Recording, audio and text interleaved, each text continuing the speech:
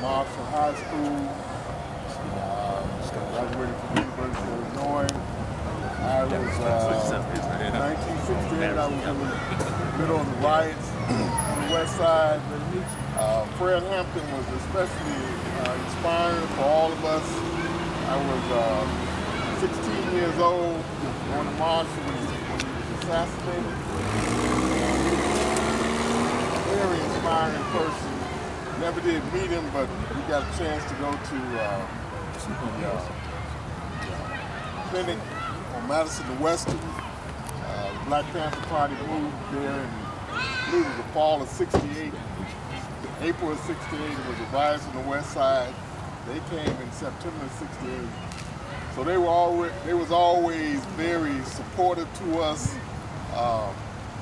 during that time as teenagers, and they were always inspiring to us. So I'm grateful for being here.